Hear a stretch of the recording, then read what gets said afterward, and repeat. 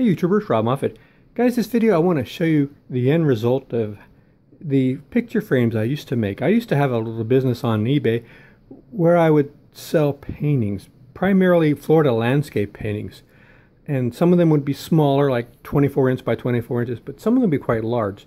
The large ones I had to make my own frames and mount the paintings on masonite. And I was just at a very small profit margin because the artist I had a deal with them, but I wasn't making much, so I did all the paperwork, the selling and the shipping and the framing and the mounting and everything, and they just did the painting. And but I'm not complaining, but I had very low profit, so I had to do whatever I could with least amount of money. And this is what I came up with. This frame, it's a rustic frame, which is perfect for the style of art that we were selling. It was primarily Florida landscape in the style of the Highwaymen painters. And they would provide me with the canvas, and I would put them on masonite.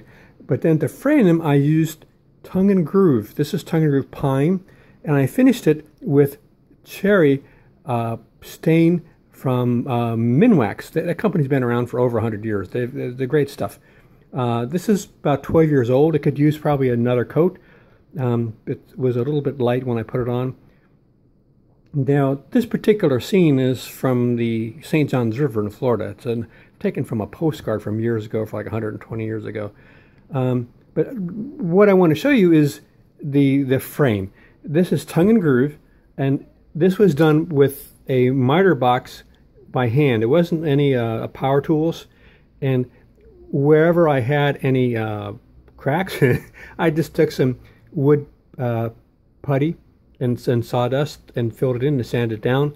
So it's not something you would want to put in the museum, but for a rustic painting, it fits the style that we're going for.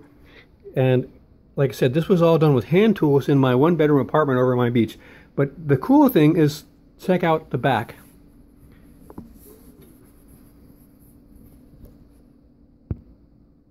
So this was done back in 2007, about 14 years ago. The tongue and groove, here's the lip of the tongue and groove, the tongue part. The groove part, I took a hand chisel and a hammer and just chiseled out the lip of the groove part. So this masonite fits inside of the wood. It can be placed down on top. And that was the easiest way for me to do it. I used a little metal brads. There's a tool you get to push in the little metal points. You can get them rather inexpensively.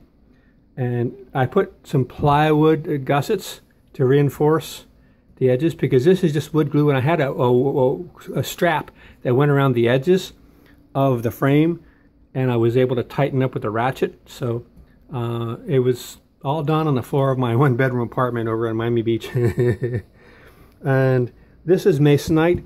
The canvas is attached with a carpenter's glue, and it's held. The very first one I ever did, I put on too much glue and it bubbled, and I never did that again. I always made sure that all the other ones, and I did hundreds, so it was moist. It wasn't any pools of glue at all, just moist and a little bit of pressure. And it's held up. It's very good to ship this way because it's hard to damage the painting because it's reinforced with the masonite in the back. You would put the cardboard corners over when you ship to protect the corners, and wrap it up in plastic really good and put it in a box. But that's a very inexpensive way to make rustic frames. Use your tongue and groove, and if you have a power tool, it's a lot easier to make your miter cuts. And in order for me to get the masonite in,